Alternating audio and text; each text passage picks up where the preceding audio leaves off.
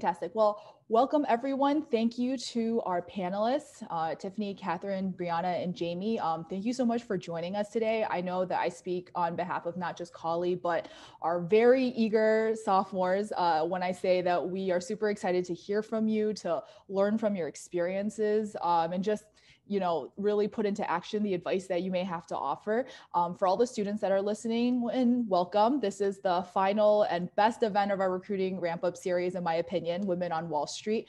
So this evening, we'll spend the next 30 to 45 minutes just asking some questions, right, to these four wonderful women about their experiences in finance, how they've navigated their careers. And then we'll open up the last quarter of the panel for you to be able to ask your questions. So feel free to send those questions to the panelists or to me in the chat. And then at the end of our discussion, we'll get to that.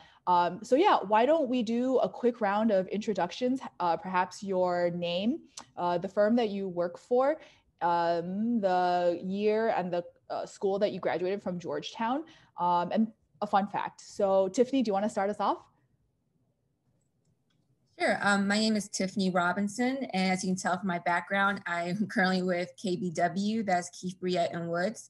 I'm Georgetown MSB class of 2010. And a fun fact about me,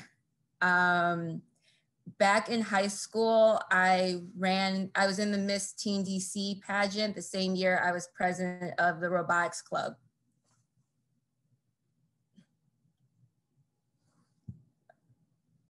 That's very fun.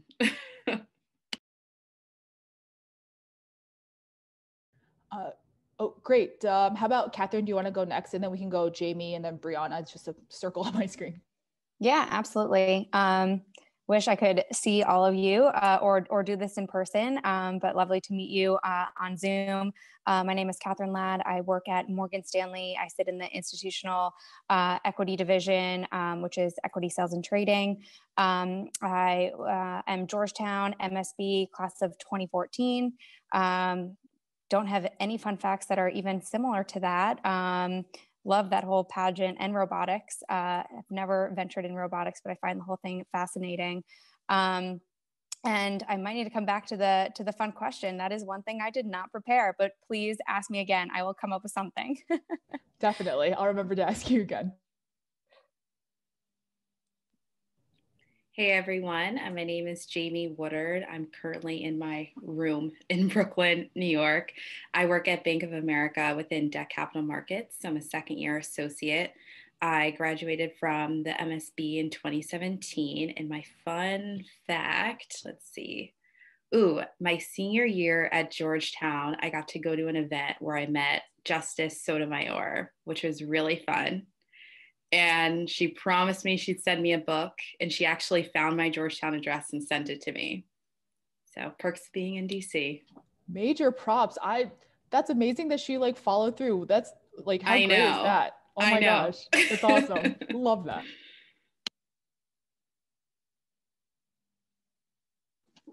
Love the fun facts. Mine's definitely going to be lame by comparison. But I'm Brianna Creighton. I graduated from Georgetown in 2018. I'm a senior analyst at Citi. I'm in the equity capital markets group. At Georgetown, I was in the college. I was a political economy major. And my fun fact, I was planning to make it a little bit more relatable to Georgetown students, I guess, because I'm clearly not that cool. But I was on the board of GUSIP. That was by far my biggest extracurricular commitment at Georgetown. I think all of those are plenty fun facts. I love it. And to your point, Jamie, with Justice Sotomayor, fantastic. I'm really hoping that second gentleman, Doug Emhoff, makes an appearance somewhere in Georgetown. And once everything goes back to normal, that we'll see him in person. I just want to smother him with all the questions about our Madam Vice President. He seems fantastic. But yeah, so welcome everyone. I'm so glad that we're doing this. And I guess my first question is, what led you to pursue a career in finance? And in explaining that, maybe you can also explain, what made you choose your firm over the many, many others in the industry. Brianna, do you want to start? Sure, I'm happy to. So candidly, I never thought I would end up working in finance. I am the product of two lawyers, and growing up, I loved reading and writing, and it kind of felt like it was just the natural conclusion that I would be a lawyer too. And then that was basically the foregone conclusion up until my freshman year of college. And I was in this really interesting finance mentorship program that summer that I still keep in touch with the head of that program. And I often joke with him that I have no idea why he chose me. Nothing on my resume indicated that I would have been interested in finance, but I casually liked talking about stocks with my dad. It was something that the two of us kind of bonded over, talked about that in the interview with him, and honestly, black magic lucked into the program. And from there, I kind of realized that it fit a lot of the things that I wanted in a career. It's fast paced, it's challenging. I didn't have to wait 3 years to go to law school to do it. And sort of after that first summer, which was really aimed towards liberal arts students to help build a foundation in finance. I mean, the learning curve going into finance is so steep. And basically the goal of the director was to make it approachable sort of to students who weren't necessarily in finance backgrounds. And so once I felt schooled, I felt confident in recruiting, and luckily Georgetown makes that so easy. So recruited as a sophomore, interned at City as a sophomore, came back as a junior, came back full time, and kind of have been here ever since. So definitely not necessarily where I ended up thinking I would be, but I really have been so happy with my choice, and do see myself kind of sticking the path and probably not going to law school anymore. That's awesome. I love that. And also you are, you are the rep for the college and, the only non-MSB school on this panel. So I love it. Catherine, how about you? How did your, Georgetown experiences and just your interests and passions lead you into finance? Yeah. So I guess my fun fact could be in high school, I always wanted to go into medicine. I was totally obsessed with Grey's Anatomy. I was like, this is going to be me. I'm going to meet a Patrick Dempsey. Like, this is great. Then kind of realized I loved my AP bio class, but it was just so much about plants. And I was like, no, this is too boring. I need instant satisfaction. And I had been exposed to the finance industry just through my family. Both my siblings, when they graduated school, had gone into it. So it had just kind of been part of the, as boring as it sounds, like the dinner conversation. And so I was a little bit exposed to it. And I think when I was then applying to schools, and Georgetown, you do have to apply to a specific school, it just kind of felt like a natural, like I was just kind of gravitated towards the business school. And once I was there, and just the friends I made from class, and also just the teachers really exposing you to all the networking events and all of the career opportunities, it just kind of felt very natural for me. And I know that's probably not the best answer for anyone that doesn't know if they want to do it, but I would just say, at least being in the business school and having exposure from my family, it was not as scary to kind of go that path because I had exposure to it. Definitely. It's funny how those conversations with family or just in other realms of your life really can impact how that journey progresses, Tiffany, how about you, from, potential Miss Teen DC and robotics president all the way to, where you are at KBW? What did that look like? Sure. So actually, I came from a family of entrepreneurs. So it was always my thought I would go into business. And the funny thing is I actually had to convince my mom to get on board with the idea. I remember in high school, she's telling me, you don't have to major in business to do business. And I told her, no, this is what I want to do. So I actually started off focusing on international business and poli-sci. And about my sophomore year, I decided to focus solely on finance. Because I actually had a really great professor, Professor George Comer. He kind of gave me the nudge to look into investment banking. And then I tell people the way I got into finance really is I'm a numbers nerd. So the classes I really enjoyed at Georgetown was my corporate finance class, my, believe it or not, my business statistics class, and then somehow tying that all together through management science. I remember that was a struggle. So I was, like I said, I'm a numbers nerd. I thought it was great how I could build predictive models and value companies But then when you actually get on the desk, you have other software for that. Like we use FactSet and S&P Global. So I'm not actually doing the predicting anymore, but it's cool to know I could if I wanted to. And as far as where I am today, so I actually started at Barclays. So I've always been a FIG banker. But I actually started at Barclays. I was an MBA associate, and I interned there. I worked there for about 3 years, and then I transferred to KBW. And the reason I did that was that even though Barclays is a great bank, for the area I was focused on for my industry, there wasn't a lot of M&A activity. It was a lot of capital markets. And so, wanting to kind of be like an expert in my field and get more exposure, I made the transition because, and most people wouldn't know this because it's such a niche area, but like KBW, even though it's considered a boutique investment bank, is actually like always number 1, number 2 in bank M&A. So that's why I made the transition, just because, if I wanted to be serious about my particular industry, I needed to go to the bank that had the most exposure, and it's worked out really well. Definitely. That's so great to hear. So then, Jamie, for you, what did it look like for you to feel like you wanted to pursue a career in finance? What made you choose Bank of America over, so many of the other firms in the industry? Yeah, so my answer might be a little different. So I just remember as a sophomore, there's this like immense pressure to be passionate about something professionally. And I just never felt that way, at least at that age. And it's funny because with these questions, I have my view in hindsight and my view of how I felt at the time. And I think when I was applying to this capital markets program at B of A, I was 19 years old. And I just saw that it was going to be challenging. And Brianna, I believe, mentioned fast paced. And I was like, all right, that sounds fun enough. Let me apply to it. And luckily they accepted me. But then what happens is when you're there, you have this whole different perspective about what you really want. There's this woman, Carla Harris, she's this vice chairman at Morgan Stanley. Catherine's nodding. And in one of her books, which I recommend you all read, Expect to Win and Strategize to Win, she talks about relationship currency and performance currency.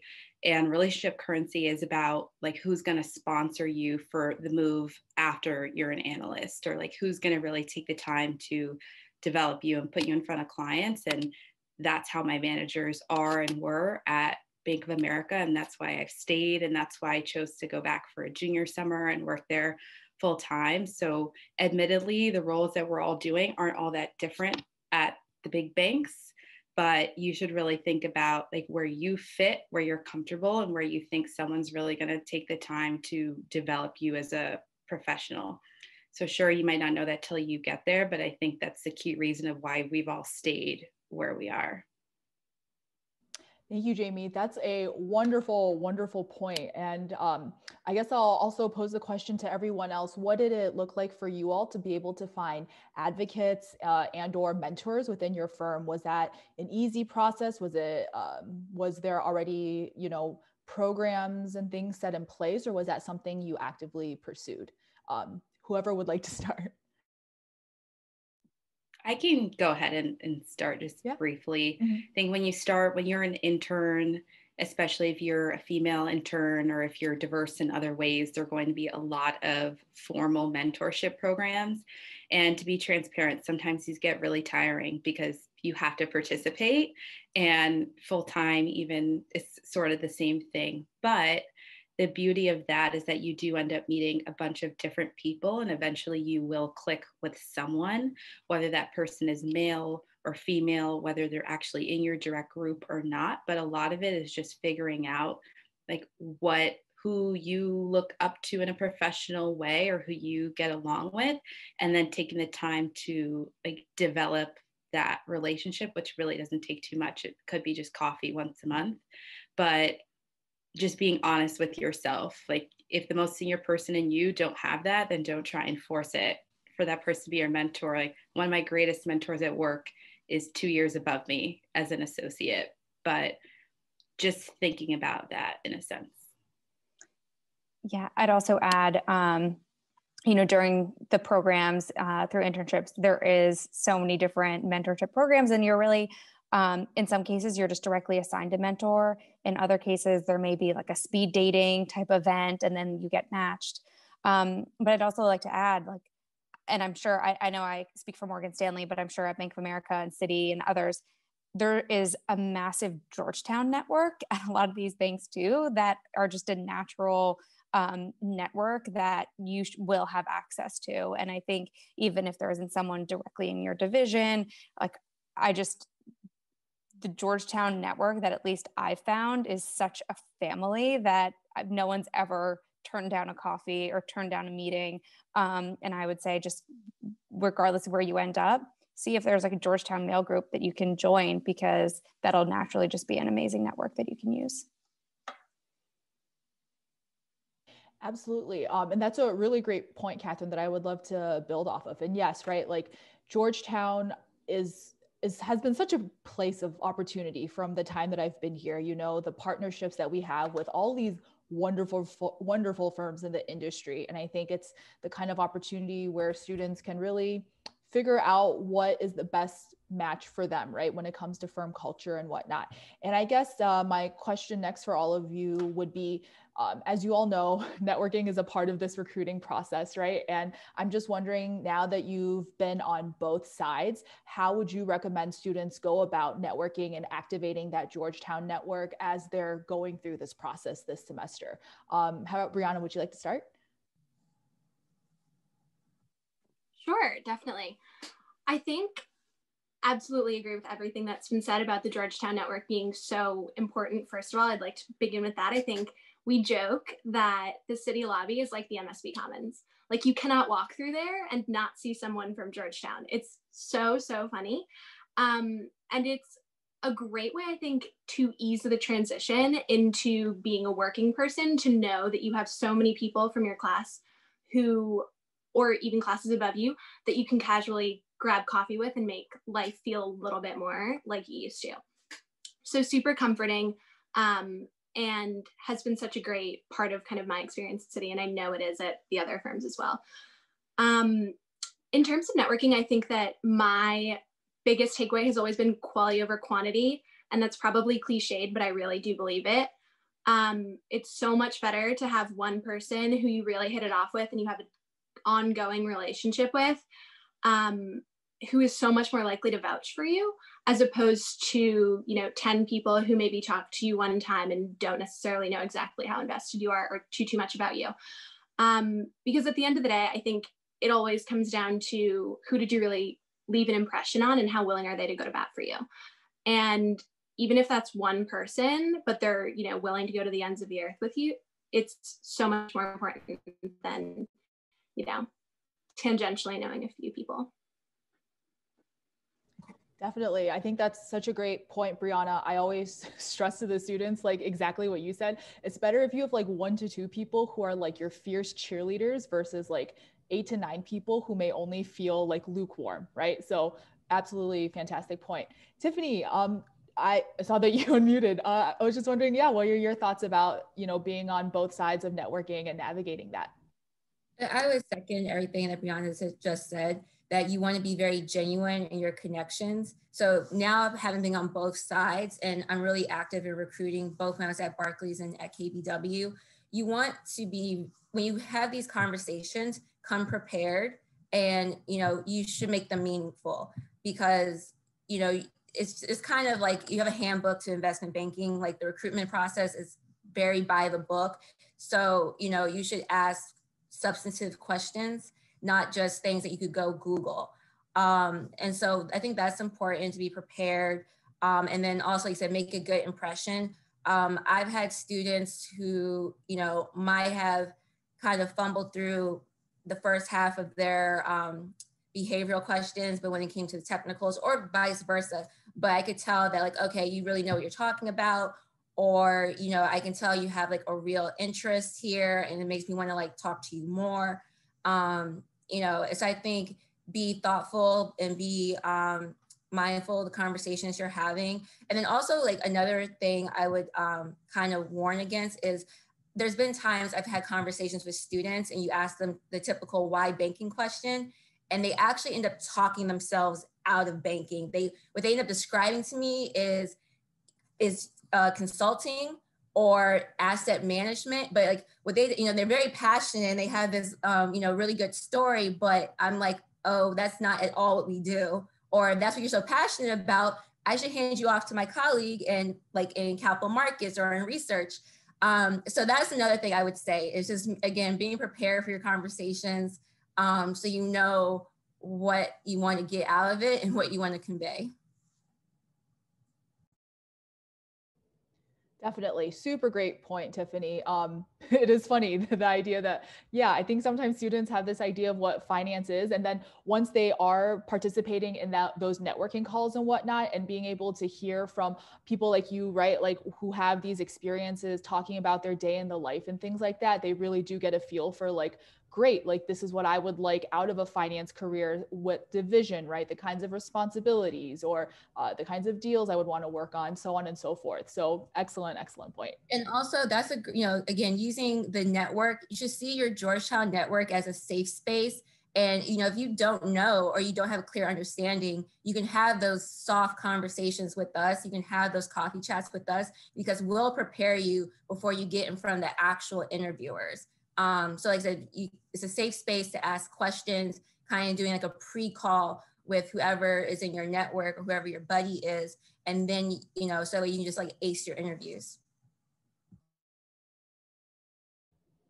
Yeah, definitely. I always hear such great feedback from the students who participate in recruiting, saying like, man, the Georgetown network really made a difference, right? It was the alums that would reach out to them being like, hey, do you want to run a mock interview, right? Or, hey, heard you got selected. Great. How are you feeling, right? Things like that. And I think, yeah, the Hoya network is strong and thriving. And, I have no reason to doubt that it will continue to be so, especially in this kind of industry. Actually, pivoting a little bit, because all of you are at different points in your career, I was wondering, forming relationships with colleagues and clients is really important in your line of work. Given how male heavy the industry is, I was wondering, how do you navigate and participate in these relationships?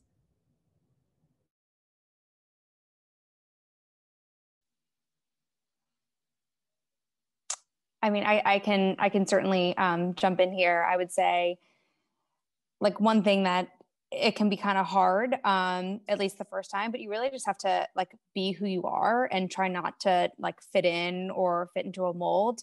There will always be times, or hopefully less often, but there have definitely been times where there are just conversations happening, the kind of chit chat, just breaking up the day, that you just can't participate, whether it's like very sports heavy or talking about golf or something like that. And luckily, I at least work on a floor before we were all working from home with a lot of women.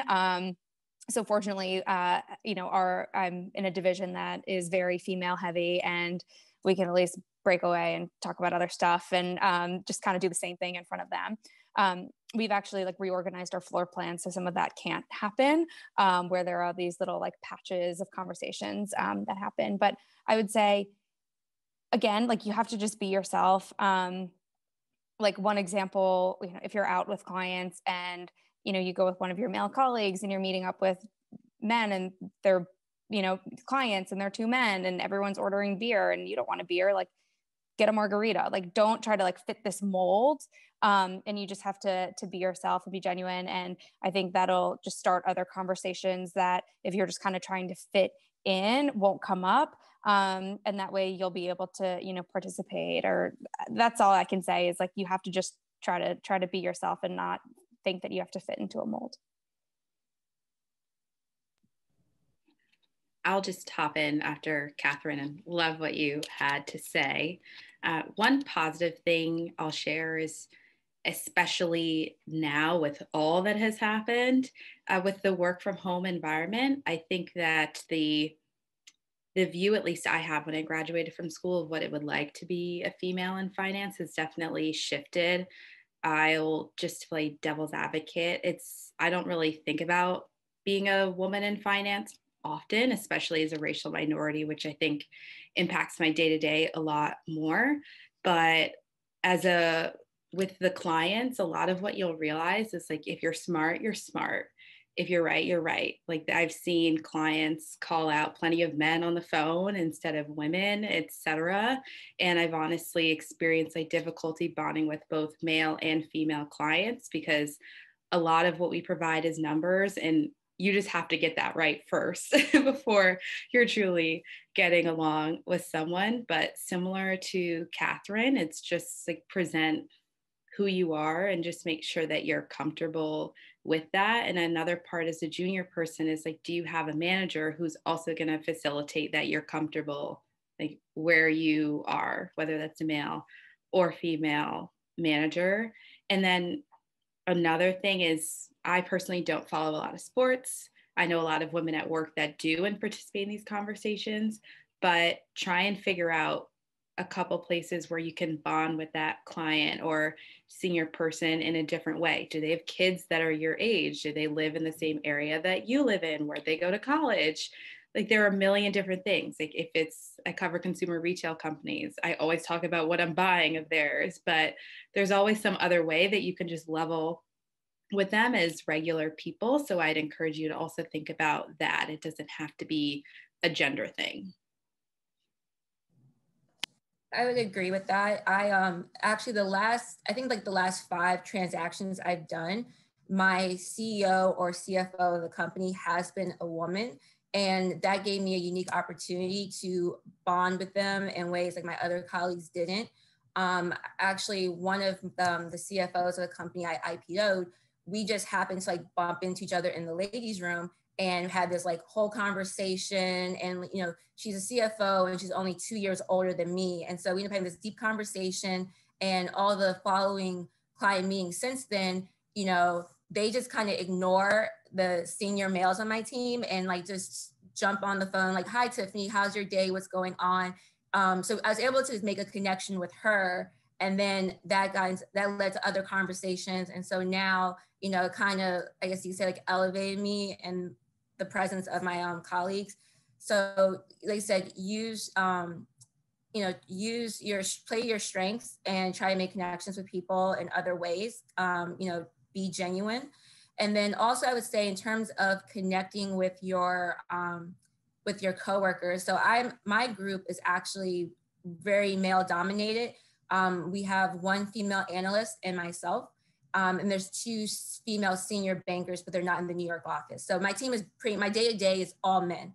And I would say, you know, if you're lucky enough, you have a group that's inclusive, but, you know, it's like push-pull. My group was really inclusive when I first joined them. Everyone, like, on their own came by, introduced themselves to me. You know, if they're like grabbing coffee or grabbing lunch, they'll like invite me with them. But also I kind of take that step forward. I'm someone who actually has mostly male friends. So I do jump into the conversation when it comes to football. I will, you know, I think there's some like Instagram accounts that we have in common. So we'll like talk about that. Right now we all have like the same group chat. So, you know, don't be afraid to sometimes insert yourself and be a part of the conversation. Or sometimes if you see them heading to coffee, say, hey, can I come with you? Or like, just kind of invite yourself. Like, don't be afraid to do that. But, you know, ultimately you're going to just find what works for you, whatever style works for you that you can maintain. I think that's the path you should follow. Definitely. Great points, Tiffany. I love this idea of memes bringing people together. This is truly, you know, a unique time in social media and just in life, right? I guess kind of along those lines, I'm wondering, for all of you, could you also, you know, perhaps provide an example of a challenge that perhaps you faced as a woman in your firm, or as like a racial minority in your firm, and or like just being that in the industry, and how you felt you handled that successfully? I'll give it some time. I know sometimes not everyone can immediately think of it, or an example, but if there was something that, like a challenge you overcame that you're particularly proud of, something you accomplished that you were really proud of, would love to hear about that. I can start with this one. I wouldn't necessarily say that it's something that I've one specific challenge that I've overcome. It's something that is a continual work in progress. But I think one of the best pieces of advice or kind of insights that I have gotten, there are only a few female MDs in my group. And one thing that our group started doing was having juniors present at Monday morning meeting, which I don't know, I'm assuming you guys probably have something similar across your groups where it's the whole group in one room at the same time, very intimidating. MDs love to brag about their transactions. And they decided juniors need more presentational experience. And so we were going to be the ones presenting deals. I think it was a great idea. We presented a deal, my associate and I, and someone asked a very off the wall follow-up question, not something that anyone with any rational amount of preparation would have known the answer to. And my associate, who's also a woman, said, "That's a great question. I don't know the answer. Let me come back to you." And the healthcare MD, who happens to also be a woman, grabbed us later that afternoon. She was like, "You guys did a great job presenting, but let me be completely honest with you. I'm not going to tell you to ever pretend that you know more than you do or to fabricate, but I'm telling you for a fact that if a man had been asked that question, he would have given an educated guess instead of saying, I don't know." And she was basically saying, don't be afraid to wait until perfection to give an answer. She was like, for every one you, there are 3 men who are going to be much more confident about their potentially wrong answers. And they won't hesitate to give them. And so that really resonated for me because I know I am the kind of person who will wait until complete certainty because I don't want to be wrong. And it was really interesting to have her so clearly say, this happens all the time. Like she was like, I hear things that other men say in this group in calls and I'm like, that was wrong, that was wrong, that was wrong. But frankly, no one's going to call them out on it because no one knows the right answer except, a few select people. And so I think, I don't know if it's a common problem amongst women. It sounds like she has noticed it over and over that we will second guess ourselves and we will wait. And, don't be afraid to kind of put yourself out there.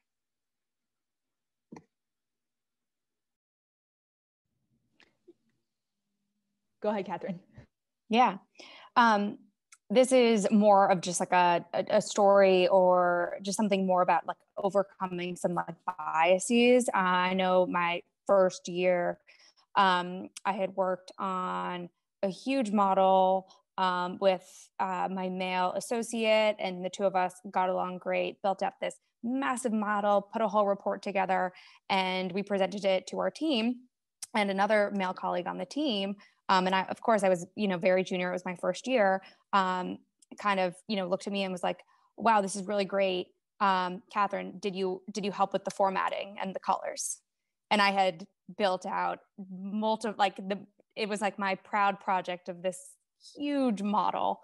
And I was just furious and I didn't say anything. And like a year or 2 later, I mentioned the story to my manager and she was like, well, I would have said, and words that I am not going to repeat on this. And I just thought it was really interesting. And she said, like, you have to call him out or that's going to happen again. And I'll just, say a second time, it was, a year or 2 ago. And it was, again, a full team meeting. We were kind of assigning responsibilities and we were putting a client event together. And naturally, I was, assigned versus a male equivalent. First time, it was like the second time. And I was kind of like, this just seems like I'm being assigned to do some of this, not administrative because it's more than that. But again, like, why am I always being the one that's pulled in to like help with events? And I called him out. And of course, it was like, oh my God, it hadn't really occurred. It was more like, well, you've done it the last 2 times, just do it again. But I think it's something that we have to just like as women in the industry, like call people out if you think that's happening. Because they're not going to like, sometimes it's just not awareness. And that's what's just going to make, us better as a whole, is really just sometimes you really do have to speak up. And those are some examples where, if you don't know whether or not to say anything, just speak with not necessarily your manager, but just a peer and just be like, would you have said something? And get others' opinions because we all have to kind of be in this together. Absolutely. Oh, sorry. Oh, Jamie. go ahead. No, go go ahead, ahead, Julia. No. I was just going to quickly say, like, That's super awesome, Catherine. And I think just, learning from the first experience and bringing that into the second experience, like kudos to you for calling them out. I'm so glad you felt comfortable enough to do that too. And knowing like you how do I put this? I think sometimes women think like, oh, can I say this, right? Or whatnot. But like, I think it's awesome that you took that step to do that. And hopefully even setting a precedent for like other junior female analysts who will follow in your footsteps to do that too, like, especially when it does come to those prized models that they put a lot of effort in, and knowing like they did a lot to contribute to that, right? Beyond formatting and colors, right? Like the actual building and the modeling and whatnot. So that's awesome. Jamie, what were you going to say? No, I'm okay. I feel like we might have questions and everything, so I'll leave time. Sure, no problem. Well, in keeping with time, why don't I wrap up our panel just by asking all of you to perhaps share some advice for any women who are kind of beginning their finance journey, right? Either in the form of like, what could you tell them? Like, what do you wish you knew when you were in their shoes? And, or like, what's just a valuable piece of advice that you'd really like to offer them as they're starting this process? Jamie, do you want to start? Yeah, can I do two? I might cheat. Absolutely. 100%. Just share as much knowledge as you would like. We are here for it. The first piece of advice is that all of these informational interviews should be considered two-way. I think we all spend a lot of time really trying to impress the other person on the phone and less time necessarily feeling them out and feeling the culture out of some of these places. And again, at this point, and you guys are all fabulous students, you're at Georgetown, as they say. So I would really try and focus on like where you think that you fit, because you're going to have to spend a lot of time working wherever you are. And the low performer at the best bank is not going anywhere, but the high performer at what you'd say is the medium bank can do whatever they want because they have that reputation and those credentials. And my second piece of advice is to never leave it up to guessing. Always be clear about what you want. There have been so many times where I've expressed what I want and the response has been, oh, wow, I wouldn't have guessed that. Or wow, I didn't even realize like I have the job I have now because I explicitly asked for it. And the worst that anyone else can say if you ask for something respectfully is no. And you know that that's the answer and you can sort of move forward, but people know what your thoughts were and what you wanted. Because then it might also be up to them to provide further opportunities or so on and so forth. But never be afraid to just share what you want. Even if you're an intern and you want to work on a certain project, even if you don't get it, people know what you want and that you're really into what you're doing and that you have goals for yourself at that firm or in that role, etc.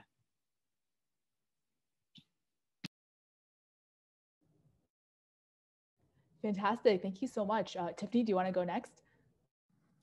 I agree with everything Jamie said.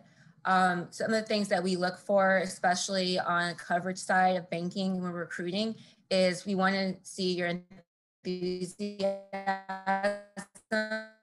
and then also, like she said, someone who speaks up in their work, someone who goes the extra mile to like really understand the model, the assignment, the purpose of the meeting, like all of that, like we remember it. And that's like, it comes up in reviews. You want to see this person showed initiative, that they really exceed expectations. So definitely, as I say, lean in and, don't be afraid to speak up. Also, you made an excellent point about focusing on fit. I would say early on as an analyst, you have to make a decision for yourself. You might try to just get your foot in the door and then explore later, or you want to pick the best fit right away. It's an individual choice. Neither one is wrong. But, as they say, everyone knows this job is very demanding. It's very long hours. It's a lot of tedious work. And when they say attention to detail, trust me, it's beyond anything you can imagine right now. So you need to really like what you're doing, that be it a coverage or a product. You have to really enjoy the space, wherever that industry is.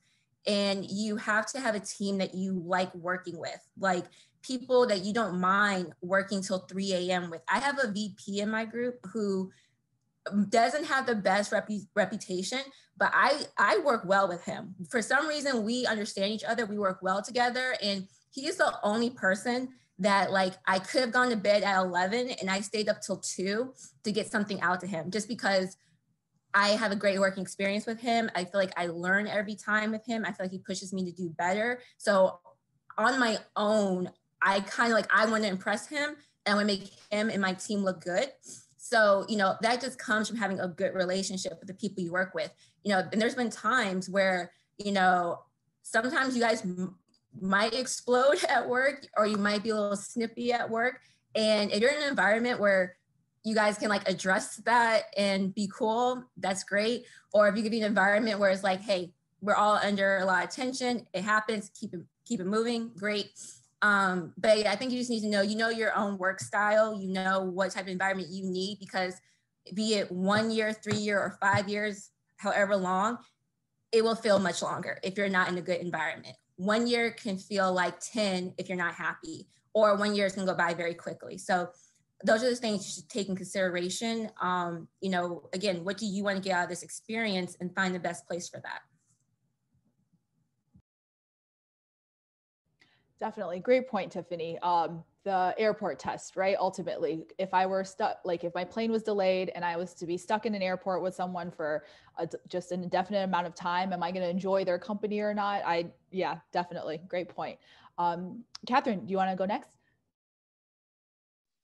Yeah, absolutely. I think, you know, this is not only just what women, you know, overall phase. I would just say, like, for me, I think the hardest part was actually kind of doing the recruiting process. And I don't know how I think, you know, maybe it could be potentially easier in this virtual environment. I was just so intimidated as a woman during the on-campus recruiting events. I just remember going to the whole, you know, bank panels, and there were, you know, it was 70 or 80% men, and they were really aggressive, super competitive. And it was just kind of hard navigating, you know, that room. I was sweating.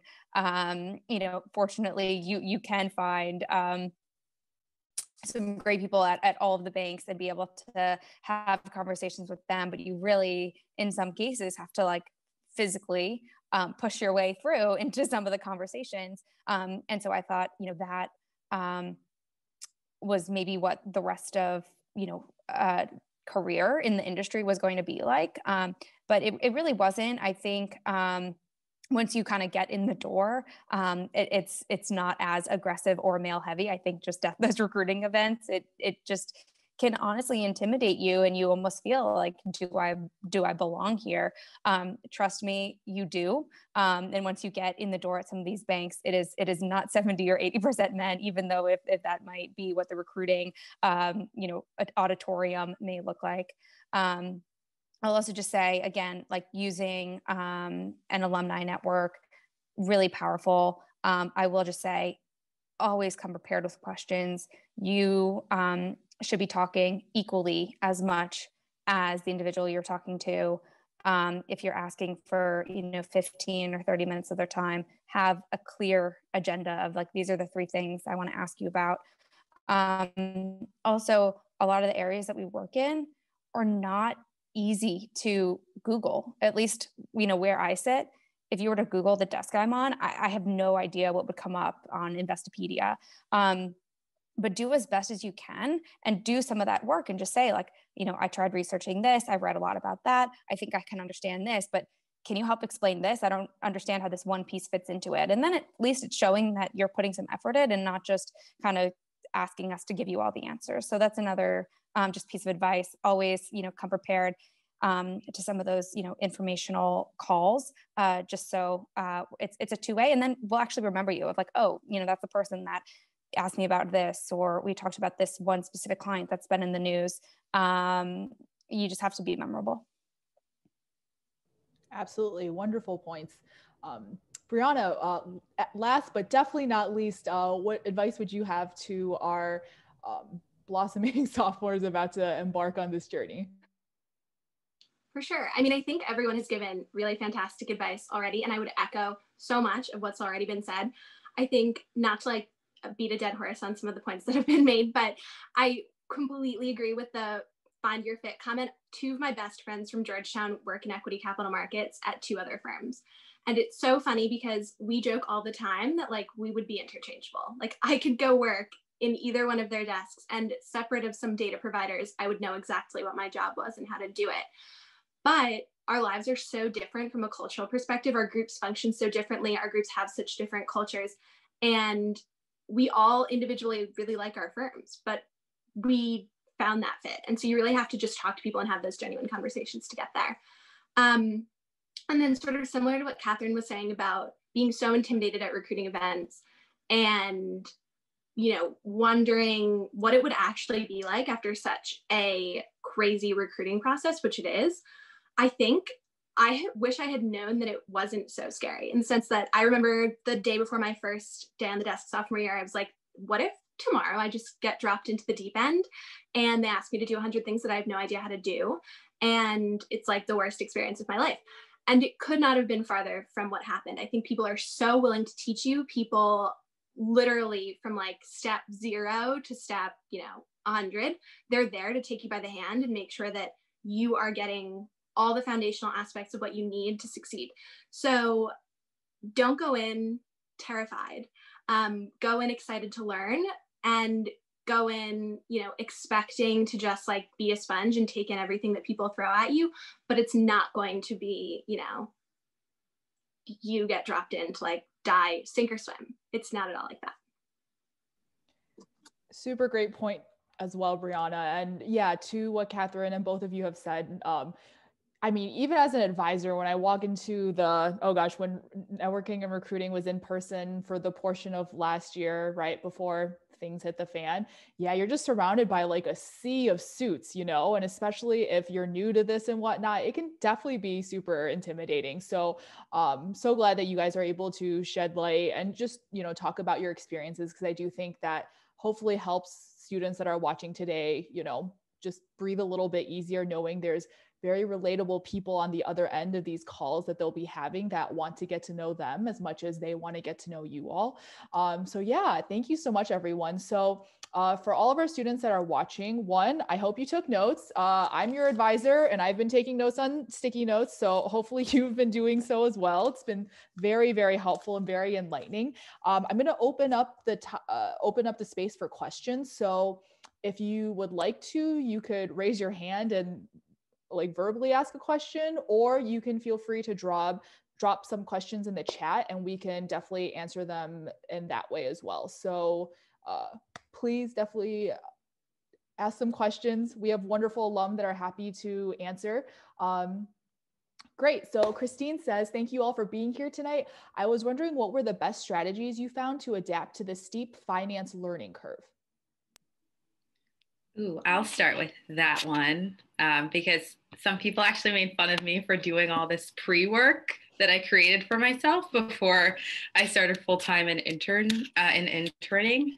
But I spoke to a lot of analysts that not only were in my role, but were in investment banking broadly. And I just asked them a bunch of random facts that they need to know throughout the day. And I made myself mini assignments. So for example, to know the companies that are in the Dow, like, do you use the Dow or the S&P to like record the 10-year treasury every Friday and just like kind of track that stuff? And it seems kind of silly because I just made it in my own Google Doc, but when you show up to work, people are talking about what's happened while you're in school.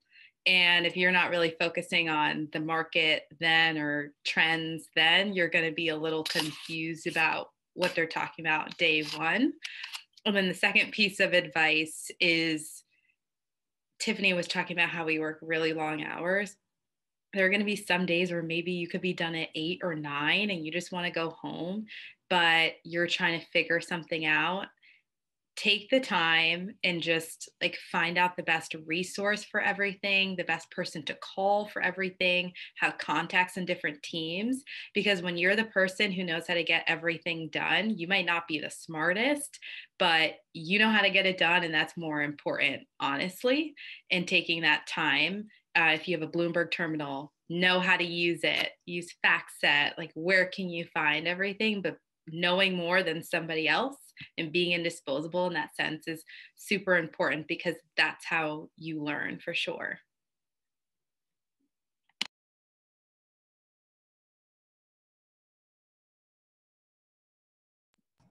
I would say definitely do the pre-work. Even me, I came in as an MBA recruit. So like I already studied finance at Georgetown, and then I actually worked in finance. And then I still did some pre-work before I started my internship. So like we, both undergrad and graduate school, we all had trained the street. There's a bunch of online resources if you want to actually try to do some modeling. I think Wall Street Oasis and Macabis.com, I think they have some templates. So, you know, you can try your hand at LBOs and actual merger models, but, you know, it's great to practice and learn on your own. And then you can work, get real world hands-on experience as well.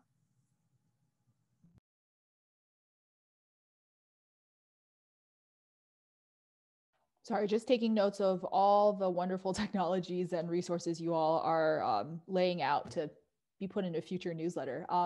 Wonderful. Does anyone else in the audience have any additional questions they would like to ask? Don't be shy.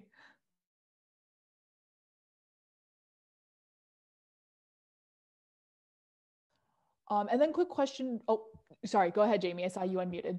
Sorry. No, don't be. Please go ahead. I was going to give an unsolicited piece of advice that I wish I knew when I was a sophomore.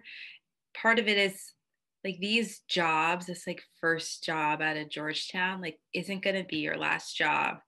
It's not the end all be all.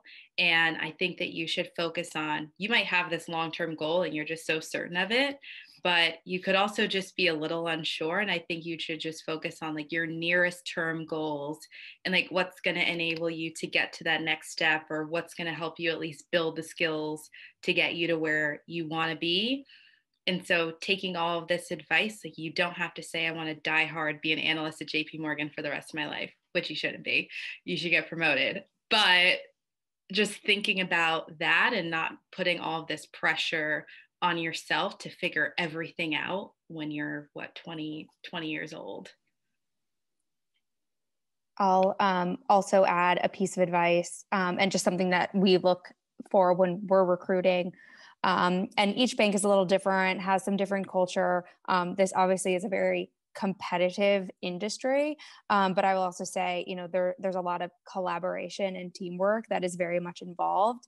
And they're like, at least for us when we're recruiting, like we obviously need someone that has this competitive spirit in their approach to work. But, you know, the way we view clients is holistically as a firm. It's all about teamwork, cross-divisional. And I think in the recruiting process, you know, when we were recruiting on campus, if someone is only the one asking questions when there's a whole group, that's not going to look good on them. Someone that has tag teamed and, you know, decided to recruit along one of their friends, and they're saying, you know, we just partnered together and it's easier to jump into conversations together and they felt more comfortable. That is showing that, yes, we're technically competing for a same job that we're applying to, but that's okay. So I think there's, you know, a level of competitiveness, but also a level of you need to look like a team player. That's really important, at least something that we look for when we're recruiting.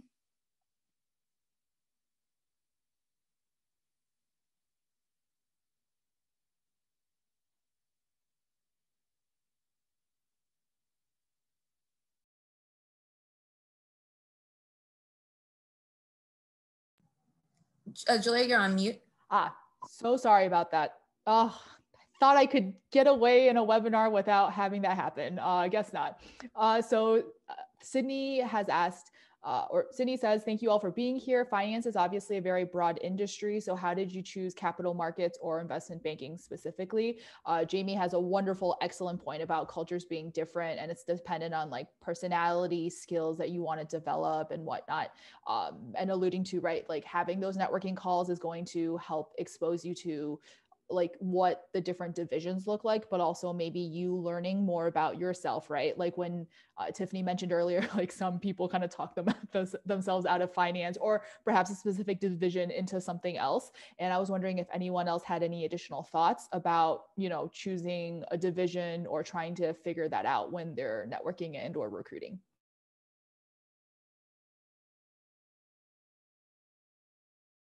I can chat about this. So I actually had the really unique opportunity as a sophomore to rotate through sales and trading, banking, and capital markets. That's just the nature of City's sophomore program. And I really learned a lot about my working style having been in the three of them. They're so different. They definitely do appeal to a number of different people. I think for myself, I always viewed sales and trading and investment banking as two like opposite ends of the spectrum in terms of personalities and kind of work that you did. And I really liked the energy of the sales and trading experience that I had. I thought it was so energizing. I loved the kind of social aspect and how fast-paced it was. But when I was in sales and trading, I realized that I really missed PowerPoint, which sounds so stupid saying out loud, but I really liked having physical deliverables that I could point to and I could say, I made this to answer your question. And there are probably desks in sales and trading that do that kind of work. But I was on a structured credit trading desk that was very execution focused. And then on the other kind of end of the spectrum, when I was in banking, I had it kind of after I'd been in capital markets and everyone was like, you're going to the library next. Like, you have no idea what's waiting for you up there. And I was kind of like, I don't know what you mean. And then on my first day, I realized that I hadn't really talked to anyone in like multiple hours. And I was like, I really miss the social engagement that you get in capital markets. And so capital markets for me felt like a mixture of the things that I liked about both of them. Sort of still a loud, fast-paced floor with people shouting and talking over each other and wanting to engage all the time, but at the same time, a lot of the work and sort of physical deliverables of investment banking. So that was kind of how I ended up in capital markets. One thing I usually use to describe the two for students is choosing between capital markets, those products and coverage is you either be one to many or many to one. So for me on the coverage side, I specialize in one particular industry, but I advise on all types of transactions. It could be M&A, IPO, debt raises, restructuring. So one industry, but focusing on all types of transactions. Or you can be on the product side where you focus on one particular thing, but it could be across industry. So you kind of like you specialize in IPOs or you specialize in debt, preferred, sub debt, senior notes, but you can do it across industries. So it's again, whatever your style is, and which you want to focus on. If you want, it's kind of like, do you want to be an expert on a type of transaction or you want to be an expert on a type of industry? Great. Thanks, everyone.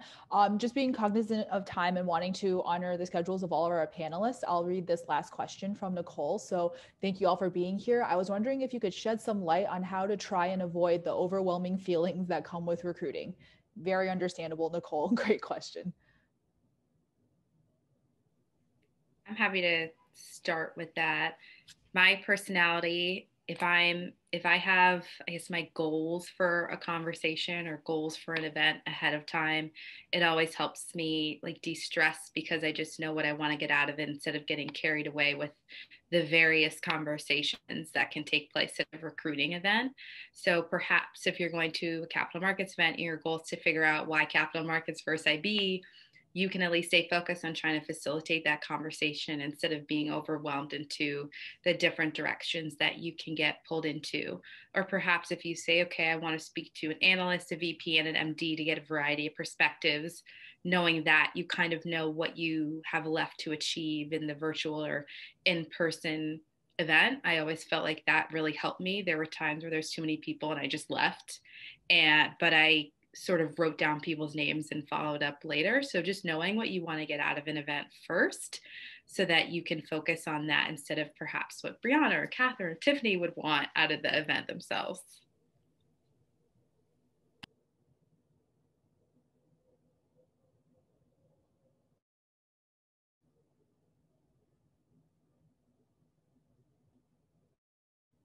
Cool. Wonderful point, Jamie. And yeah, I think hopefully Nicole, and for all of the other students listening in, I think the other part of it that I've heard many people tell me, like people that have gone through the process, is like run your own race, right? Like you are probably going to be surrounded by peers who are also interested in finance because it's very popular at Georgetown. But the important thing is understanding, like for you, one, what do you have capacity to do, right? Because you're a Georgetown student and we all know that is not easy, on top of like recruiting, which in and of itself could be like a full-time class, right? And so hopefully you can also set boundaries for yourself in terms of what are you capable of doing without getting burnt out, and still allowing this to be a learning and an enjoyable process, but also knowing like if you have to dedicate other parts of your time to like self-care, to academics, to family, to whatever else, knowing that that's okay too. I know as your advisor saying this is very much like easier said than done, but like I don't know, I just want to encourage you all, and definitely you too, Nicole, that like it is a race for yourself. Like it will only make it harder if you look to your left and right and compare yourself to what other people are doing. Like set goals, but also set realistic expectations for what you know you're capable of doing and how much you can handle. So I think with that, we will call it a night because I don't want to take up more of our panelists' time, but thank you all so very much for joining us. We are so lucky to have you all as alum